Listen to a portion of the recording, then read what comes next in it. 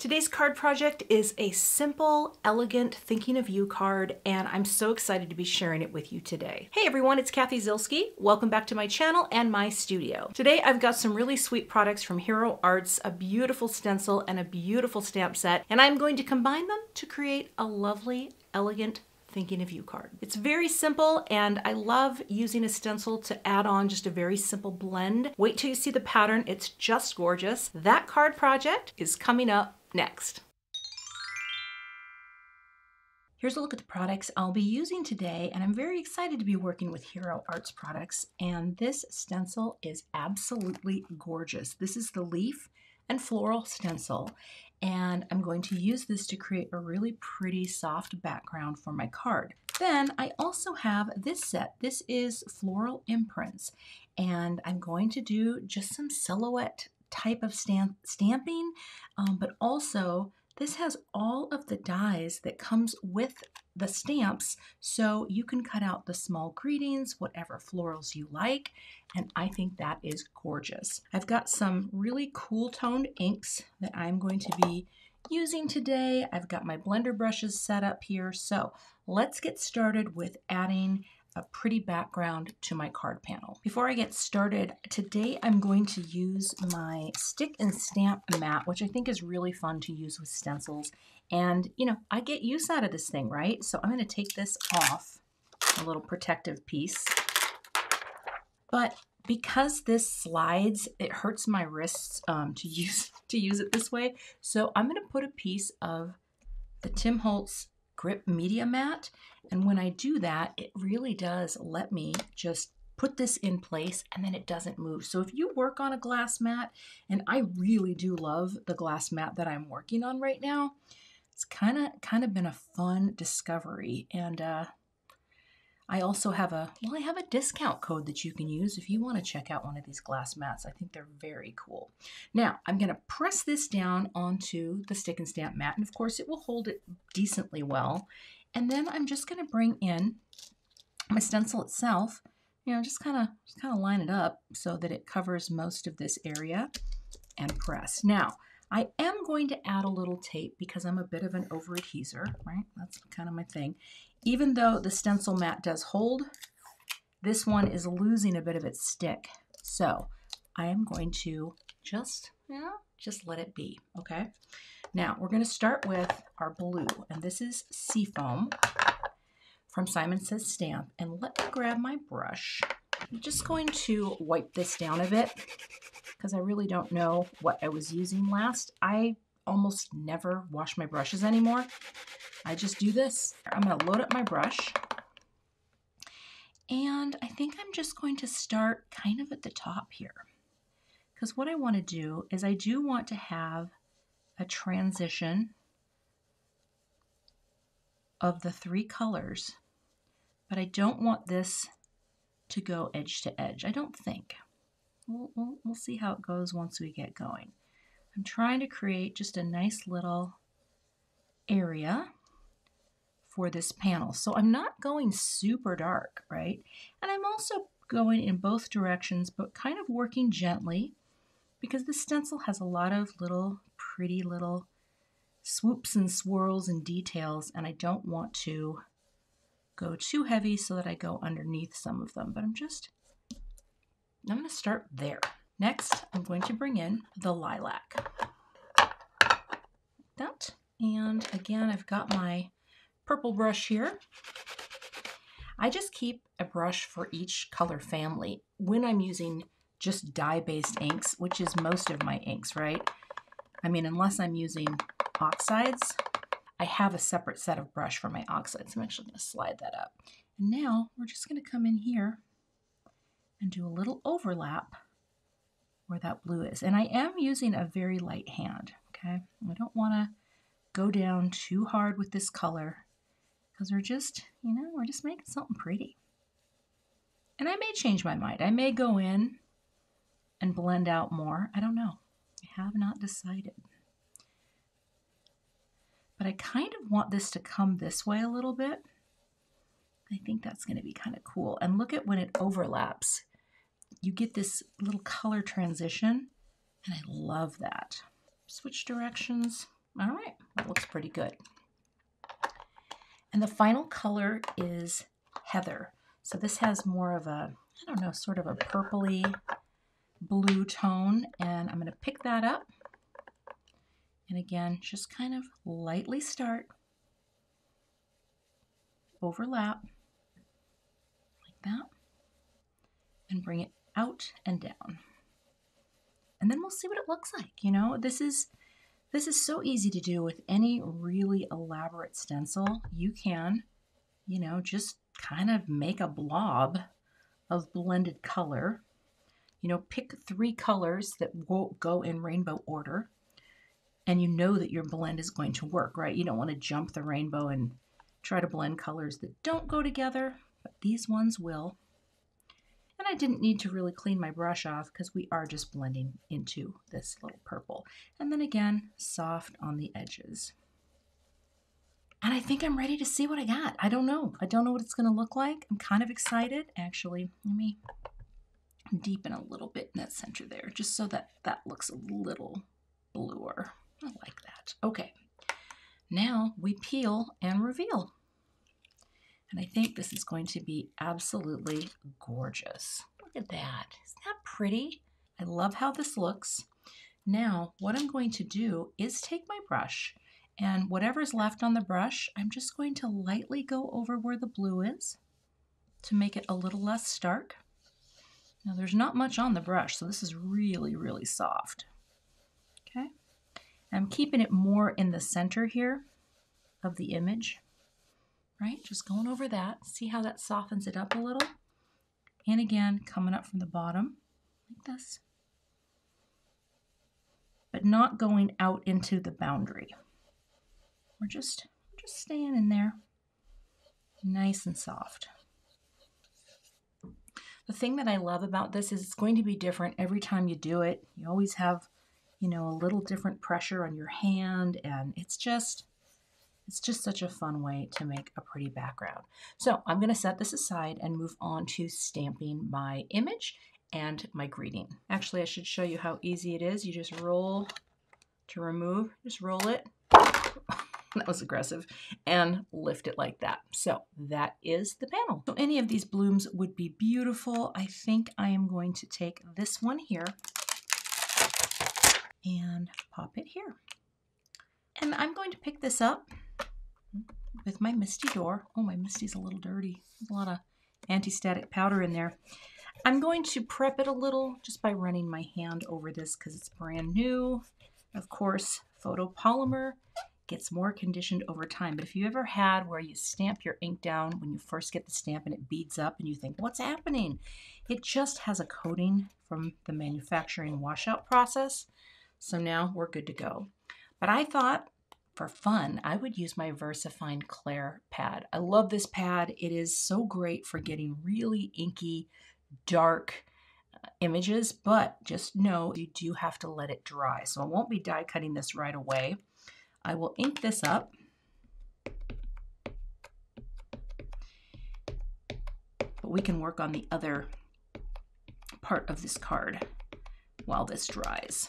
Okay, I'm going to bring that down, make sure that's in the corner, and grab my Stampin Bug, and transfer the ink. Now sometimes, even with a new stamp, this stamps so well. Oh, I kind of missed a part there. Get in there. Like that. Actually, that looks pretty good, although I am going to do this one more time. This does give you a really crisp image too. And I kind of love that. And the beautiful thing is, with a Misti, you can stamp it as many times as you need to get a great impression. All right, I'm going to take that out and set that aside. I also wanted to show you something that I just got that I think is so cool. I'm going to wipe this off, and usually it'll come off pretty well, but look what I just got. I got the Hero Arts Scrubber Block, and here you can take some ultra clean type spray. This is the spray from Simon. If you're, especially with pigment ink, if your stamp doesn't come completely clean, and you can just scrub it. Look at all the ink that came off of that. That is crazy. It looked clean, but it wasn't, and now it is. I think this, I don't know how I've lived without this. I think this is awesome. All right, but I am going to be stamping my greeting, so let's prepare to do that. I'm going to use Thinking of You for my greeting because I think this would make a really nice sympathy card or a support card for someone going through a rough time. I just like the soft, serene colors of the blues and purples. So we're going to pick this up. Again, kind of prime that a bit. And I'm going to use my anti-static powder tool.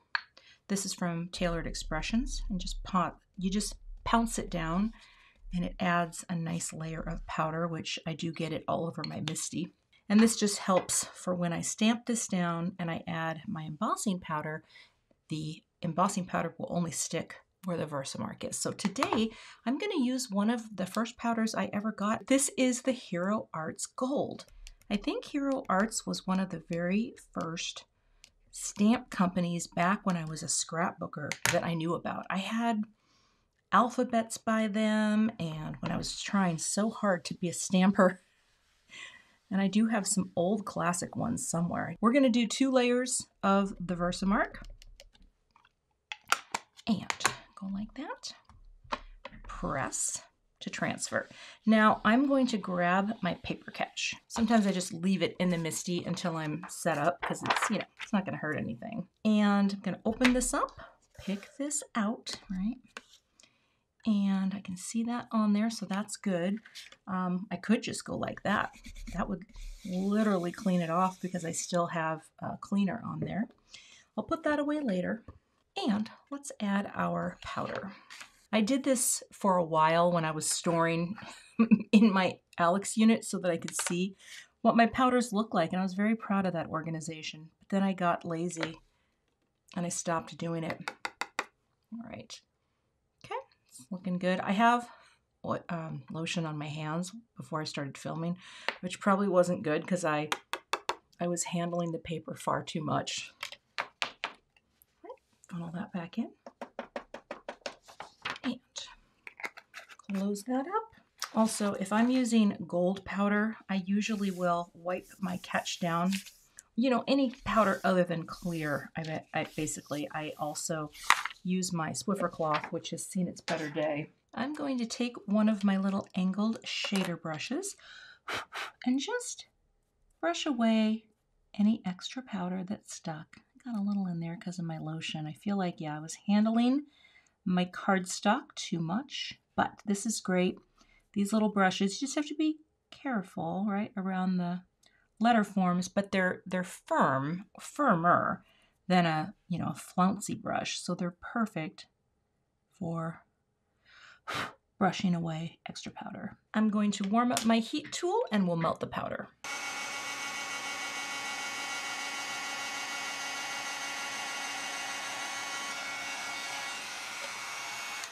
Ooh, that's beautiful. What a gorgeous, look at that shine. Fine detail, holds the shape of the greeting. All right, and I will show you now. This is also looking pretty dry, but you could always, if you want to facilitate pigment ink, my little heat tool does have a lower setting. And you can also just go over that lightly if you want to just make sure it's set.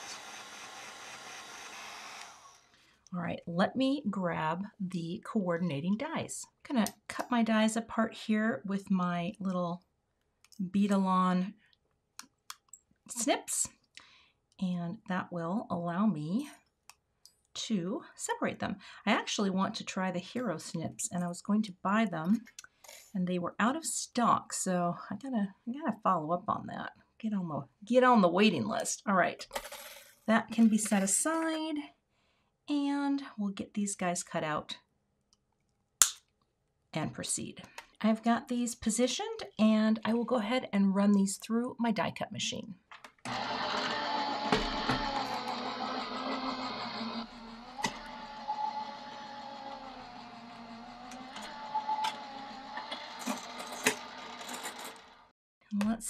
how we did. Pretty sure this one is dry. Isn't that elegant? Oh, it's so pretty.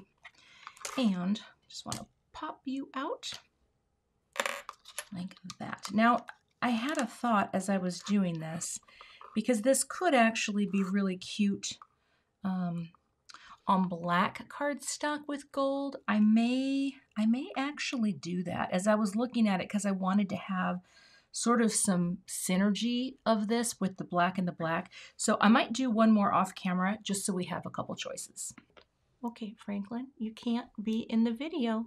Come on, little blooper. Okay, I think having it be in black is going to be more cohesive, but let's see. Let's get the card started, the build started, and then we'll decide. I'm going to take one of my A2 layers dies and cut a panel to incorporate most of the design, but you can see how soft it is on the edge.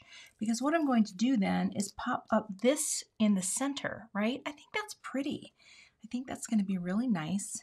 So I will do that. And again, just incorporating the blend top and bottom, side to side, and get a nice panel trimmed down. I'll go ahead and cut that out. I actually think black cardstock will be a really elegant way to finish this out. So I'm going to take, this is Onyx from Spellbinders, and I'm just going to score it at 5.5. Fold that down and give that a nice press. I think just having that little bit of repetition with the florals, and then just thinking of you floating on the wreath. I mean, I suppose I could have it down more. You know, that might give it more contrast, and perhaps, you know what, I might do that. If I do, I need to take some of this foam off the center area. Let's see. Yeah, I will do that. All right, let's take you off like that. Very easy to just roll those back once you've used them. And I will put some of this. I don't think I can reuse it though. Yeah, no. Just gets a little too sticky. But I can take little friends off here. Pop that on the end and pop that on the end. So I think that will work. Let's make sure. Let's get this popped down first. I've just got 3 strips of foam tape on the back. This is foam tape from Ulta New. And press. You know what? I might have to double up some of that foam. I think I used the wrong depth of foam square. So let me double this up just a little so that it can, I should have used the Ulta New, but let me go ahead and do that real quick, and then we'll glue these on. All right, I've placed my elements down, and that is looking pretty nice. I think I wasn't filming, but hey, at least you got a little bit of a cat. I think I might add some gold. So let me place some sequins and see how they look. I'm just going to finish it off with 3 areas of 2 sequins. I think this will be a nice way to just add a little reinforcing gold to kind of pick up from boop, where the title is. Boop, or greeting. I guess in card making we call them greetings, right? Boop. I was kind of in my scrapbooking mentality here. Like that. And over here. So they're even gatherings of 2, but in thirds. Boop. So we get a little visual triangle connecting. And that is the finished card project. Really like how this turned out. It's simple, it's understated, you get that pretty background blend, and using a stencil like this with a general sort of floral and leaf design, it's really nice for pretty much any kind of card you're going to create. And of course, you mix up the colors and you get a totally different look every time. Thanks so much for watching today. You can find links to all the supplies I used for today's card project in the YouTube description box. If you're not a subscriber, I would love to have you, so hit that subscribe button, and I'll see you back here with another card project soon. To see a few more clean and simple designs with stencil grounding as the base for the design, check out the 2 thumbnails I have linked below, and I will see you in those videos.